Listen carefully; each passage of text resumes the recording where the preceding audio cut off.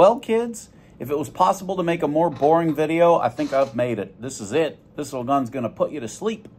So it's just something I did. We had a 2022 Promaster in for transmission service, and I just took some video of pointing out the differences, because I have only put my hands on one once. They're too new. They go to the dealers or they go wherever they go. They're going to start coming in here soon, and thus I wanted to make a little tour denoting the differences between the 22 and up Promaster, which has a slightly revised engine, well, substantially revised engine, and a totally different transmission. But pointing out a lot of carryover parts as well. A lot of stuff hasn't changed, which is good, because the longer they make it without changing it, the longer, the better, the cheaper the parts will be, the better the support will be, the more the knowledge base will be, and the better the durability and cost of ownership will be, and there will be that. All right, let's dive into it. Look, I'm not promising that this is going to be very entertaining. In fact, it's going to be completely boring for if you don't have one or you're just not interested. Or maybe you're interested. I don't know. I don't know how you people think. I'm just making the videos. Party on. Love you. How do you turn this thing off? Is it here? Is it here? It's here. There. Locked. All right, scan. So what hasn't changed is what's quite interesting to me. This door card is the same. That's the same. The parking brake, so the seat base would be different because the parking brake is electric, but this part is the same, and the dash, all that's the same. The cluster obviously is digital. The screen section is different, as are the vents over there, as is the HVAC controls. But the basic structure that I'm seeing here is all the same. All right, I'm gonna go look at the engine, but look, the hood latch is the same. The mechanicals of the door and the body are all identical.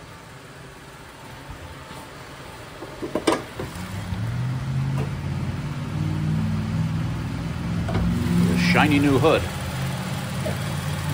This piece is the same. The hood is the same.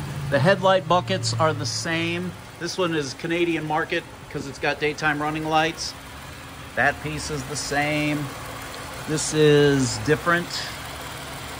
Yep, all this is the same. All this problem's the same. Although, it should be noted, turn on my light.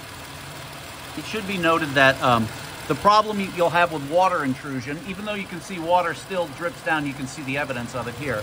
You won't have that same problem where it rots those two bolts in the top of the intake manifold. There they are, all nice and exposed where they're never going to rot. The bottle is the same. The master cylinder is the same. The way it takes its air in is quite different. It would be well over here, but this is the same, and all the hardware for it's the same. The washer squirters are the same. The bottle, the squirt bottle is the same. Cowl piece, that's the same. All kinds of stuff. Now this will be new down here because I've never stared at the 9-speed closely before. This is your 9-speeds Oh Fun.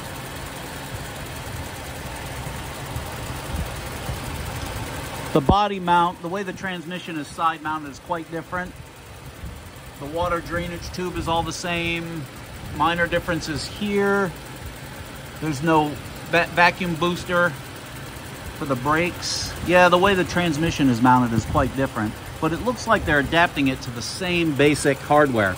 As I look down here, frame stubs are the same. Those two transmission cooler lines are the same. The radiator assembly, it looks like the exact same radiator, but with some different routing. Where the hose is the same, that's the same. This is fun. I'm into this. This is van porn. It's like specialty van porn. So certainly a lot of similarities. I'm looking at the oil. I don't know if you can see this, but if you're looking at that, see that the oil filter cap is the same, so the cooler is the same. The engine mount is similar but different. The way the engine mounts to the body side is different. Well, no, that might be directly swappable. The mount is different. Yeah. Valve cover is similar but different. Yeah, fairly different.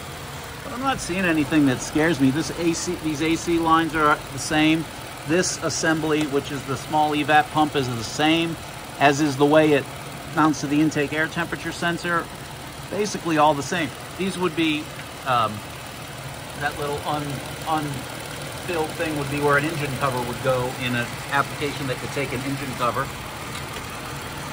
That's a little different how this braided hose, which is just some EVAP function. Yeah, that's the map sensor. It's in a different location. So some differences, but not really a lot. That's going to be the same. Here, the bottle is so much the same, it's starting to crack right there, where they all do.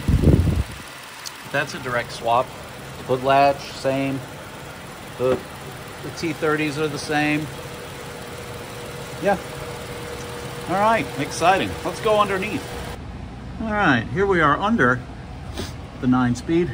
The cat is different. The exhaust is different. The engine block is the same or similar enough to where it doesn't matter, but the oil pan is very different. Yes, sir. Yeah, the cat is a different, well, it may be the same piece with a different cover on it. It looks different to me, though. And the output is different. It's definitely different. Let me zoom out a little bit so you get the whole effect here. There we are. Now we're wide. So behind that black honeycomb thing is, I believe, the solenoid pack. Cooler lines are in a different place. What I'm looking at right there with the Allen head in it, that guy, this guy, that guy, is the drain plug for the transmission. I gotta go on the backside and look. The axles look to be the same to me. Suspension and brakes are identical, I think. That caliper looks, no, that's the same. The cradle's the same. The rear mount, the rear biscuit mount is the same. Lower control arms is the same. The sway bar looks ever so slightly different, but the basics of it are the same. The tie rod looks the same. The splash shield is the same. The alternator is the same. The AC compressor is unknown. Looks the same, but it looks different at the same time, but the mounts look similar. Belt looks the same. All that hosing over there is the same. Fan module looks, yeah, the fan module is the same. Oh, they've replaced this hose. Instead of being rubber, now it's aluminum. That's nice. That's good news. I also see new stuff. Okay, what I'm looking at straight there is the EGR cooler, which bolts to the side of the front cylinder head. A lot of the hose routing is the same. I'm under the bottle here. I see a lot of different bracketry and sort of minor stuff. Yeah, the EGR cooler appears to be cooled with engine coolant, so that's going to be new. And there's a bracket that holds it on, but the head, now the head is different because it has variable valve lift as well as variable valve timing. The starter is different. It's basically the same and in the same spot, but the connector for the starter is different and it's multi-use. You see the red single use or dual stage lock, but the way the starter cable, that's all the same. So, you know, a lot of similarities, some differences, a lot of space under here. As I look back towards the rear of the van, that all looks the same.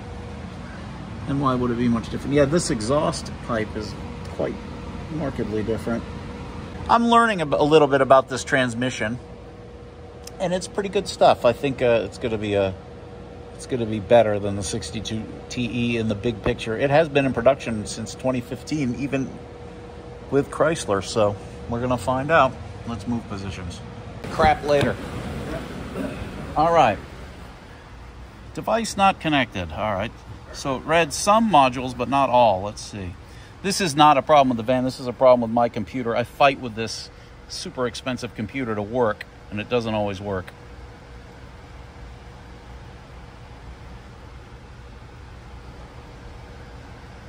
Interesting. Okay, so we're in. Let's look for fault codes. That'd be the first thing we look at. No fault codes. No surprise, because no check engine light. Let's look at, while I'm here, I'm going to move quite quickly. Okay, so there's some different stuff here.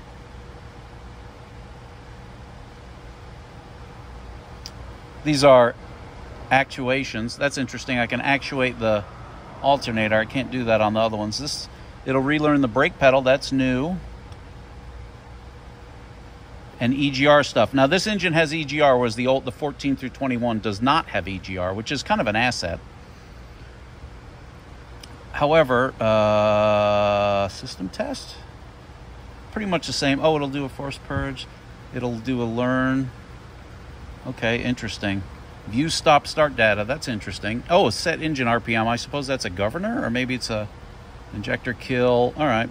Similar. Let's look at the data stream. Okay, a lot of differences here. Cylinder imbalance detection. That's new. A lot of stuff there. MF, adaptive numerator learn TLC, throttle control, mass airflow throttle control. Does this thing have a MAP sensor? Has a MAP vacuum.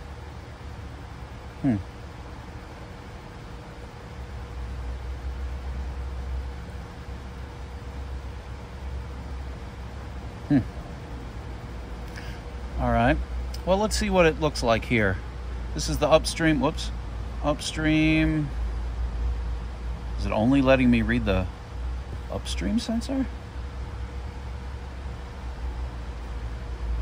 And I can't graph that? Most of these are differences in my computer. Tank pressure, voltage sense, spark base, AC high side pressure, cam sync. A lot of this is the same. And why would it be different? The engine's basically the same. It's interesting. It puts the wheel speed sensors in the PCM. Find that very interesting. Yeah, here's the 2 of 1. All right, so they've alphabetized it differently. Again, just a difference in my computer. Intake cam crank differences, good, it's all the same. And there's, okay, so, and oil pressure. What does oil pressure look like in a, same, because it's basically the same engine.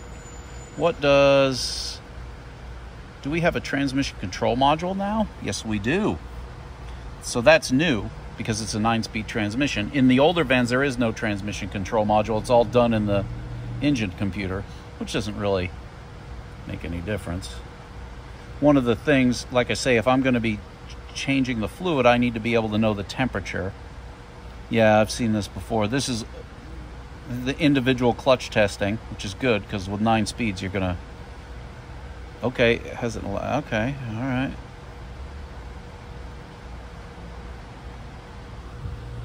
The shifter physically is the same. So present gear will be the same. There's more solenoids. All right. A little bit more control. Oh. Yeah, I actually randomly got on where I wanted to be. Turbine speed, valve body, solenoid learn status. Okay. Okay, perfect. So we know what our ambient is. Just sitting idling about 127. That's right where it should be from what I've learned. Let's see what else. What special functions do we have in transmission? Same as the other one. Interesting. So we'll do a quick learn. So, instrument panel. I don't even know what some of these are. Can I see this as a list? Yes. Okay, that helps. So powertrain, transmission, body.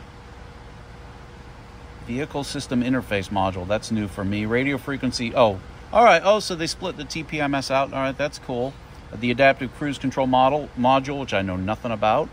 ABS, airbags, park assist, haptic lane feedback. Interesting. A whole separate module to... Does it shake your ass or shake the wheel? I don't know. Oh, yeah, it hasn't fired. All right. Electric power steering.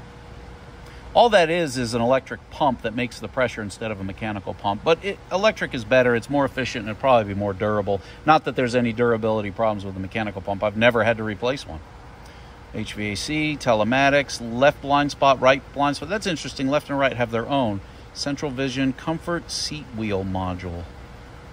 Does that mean power seats? This doesn't have power seats, does it? No. So it has a trailer module as well. That's interesting. That means it would probably control or have the ability to be modified to control a trailer brake. Tow haul mode? Or? No, it would automatically, when you start braking, it would start braking.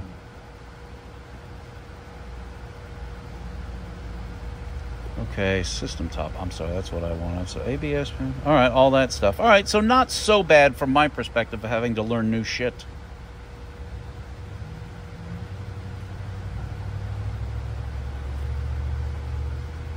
See if there's... Okay, so we have one stored, meaning non-active code in the body control module.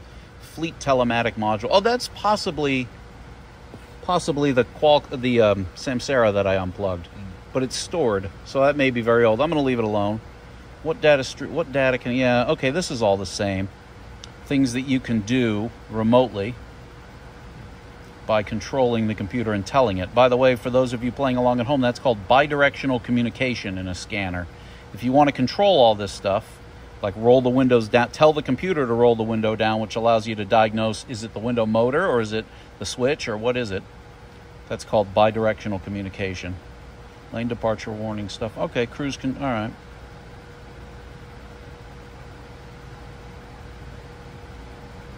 Interesting. Oh, it knows its interior lights as well. Fascinating. Okay.